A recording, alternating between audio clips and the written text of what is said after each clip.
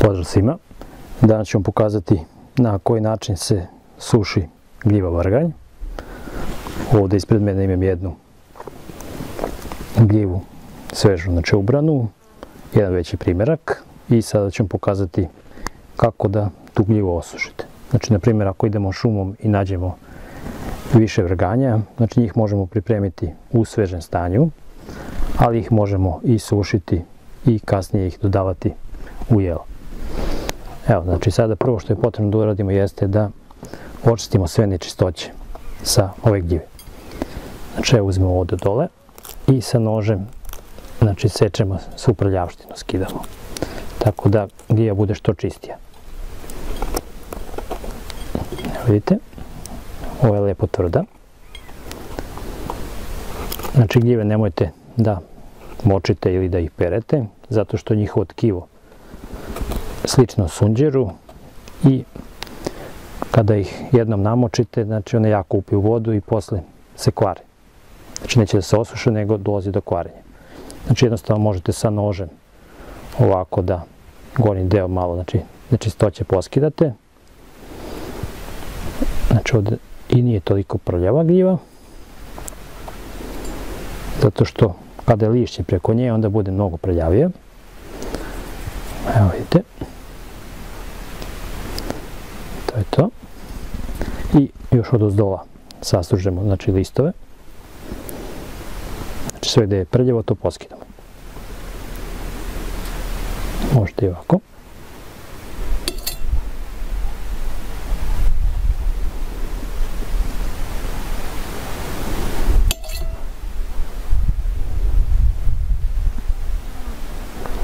I kada smo očistili gljivu, ona je spremna za sušenje.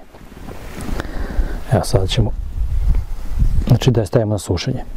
Znači za sušenje nam je dovoljna jedna daska i na njoj ćemo da vršimo sušenje ovog vrganja. Znači gljivu sušimo na suncu.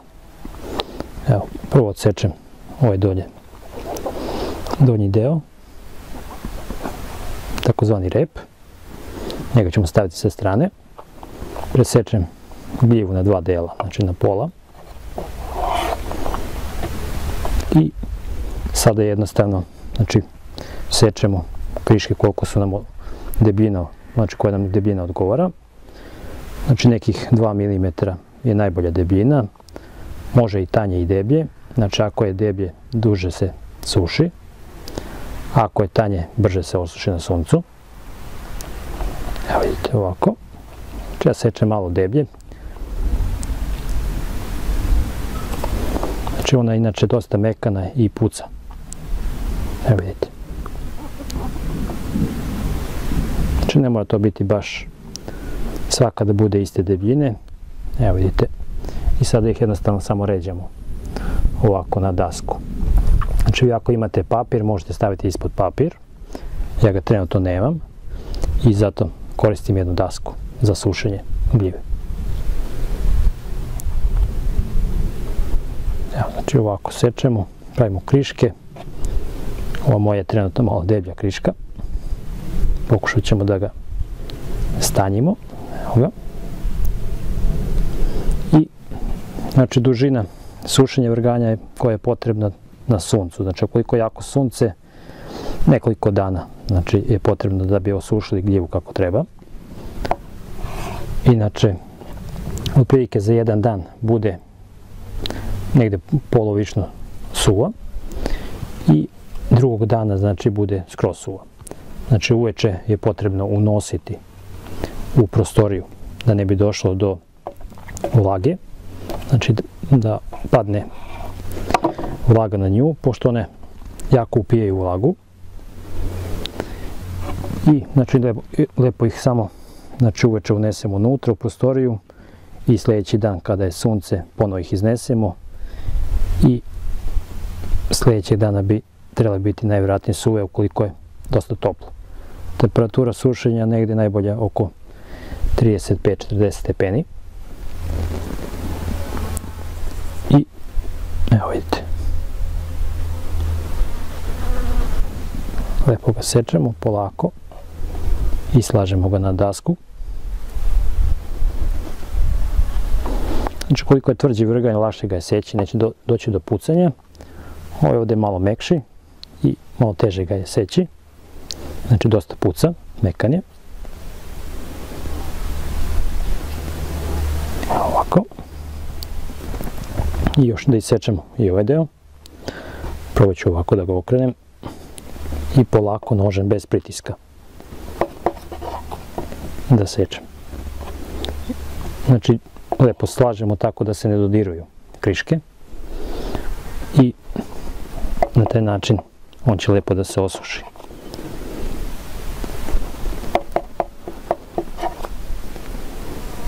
Evo ga. Znači ovo su inače vrganji iz grabove šume i to su letnji vrganji.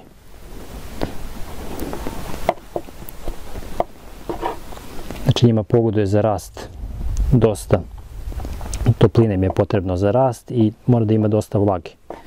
Ukoliko je sušna godina, te godine i nema puno vrganja, a ukoliko je dosta kiše padalo i nakon toga usledi topli period, tada možemo da očekujemo u šumama obilan rod vrganja i tada možemo sakupimo dosta ove vrste gljiva. Inače, sušena gljiva ovako se koristi kao dodatak jelima. Inače, morate da pazite kada je koristite da ne stavljate jako puno, pošto ima jako intenzivan ukus. I ukoliko se previše stavi, bit će prejak ukus, znači jela. A ukoliko malo dodamo, tada je najbolje, znači poboljšava ukus jela. Inače, suva gljiva kada se osuši, znači mora da se lijepo čuva, znači na suvom mjestu.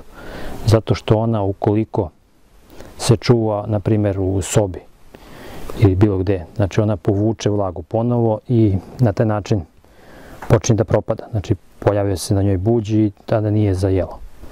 Znači mora da je čuvamo u nekim, na primjer, hermetički zatvorenim staklinkama i na taj način neće doći do umekšavanja, znači suve gljive, osušene već gljive i neće doći do propadanja takve gljive.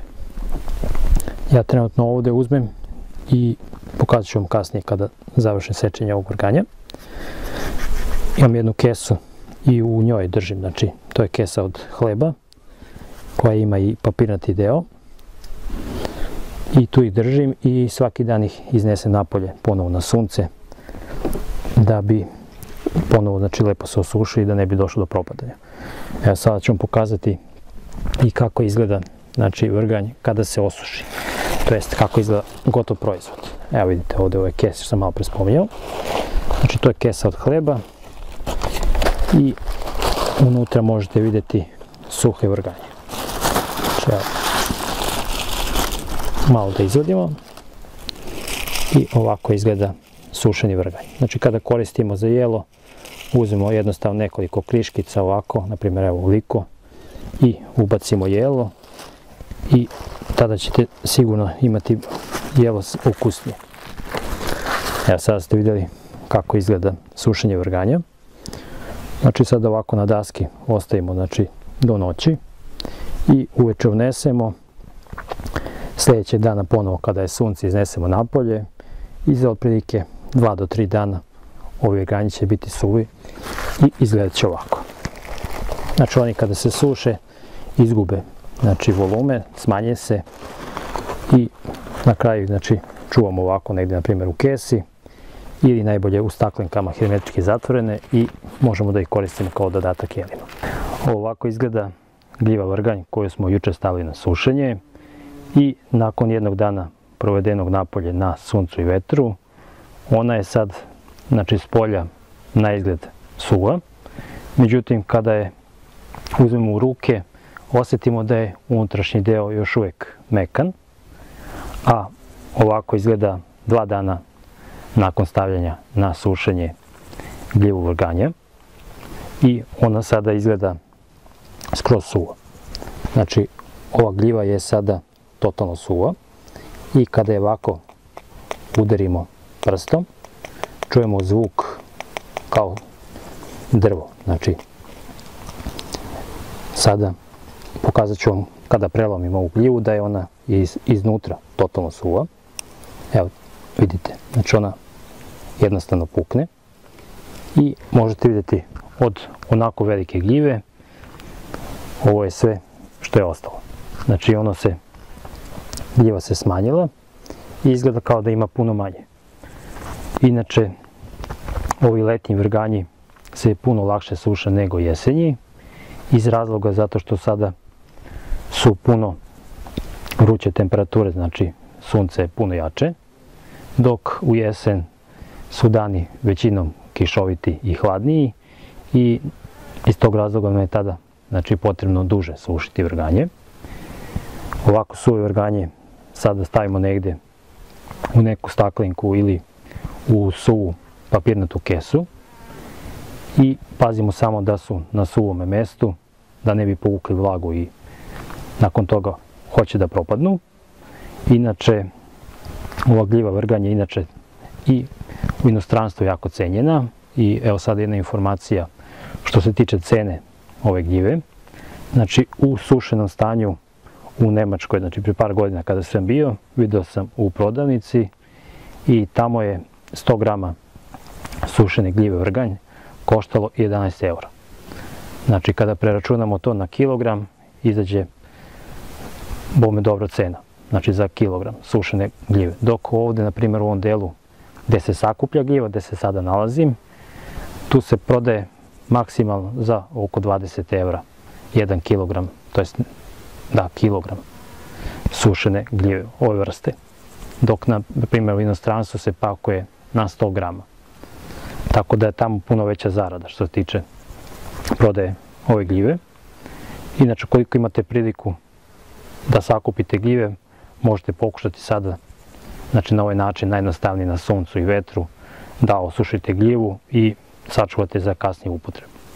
Evo sada ste vidjeli na koji način možete jednostavno da sačuvate višak gljive vrganja, na primjer koliko nađete veću količinu, a nemate zamrzivač da je zamrznete i ovako sušenu gljivu možete da dodajete u jelo. Pozdrav svima!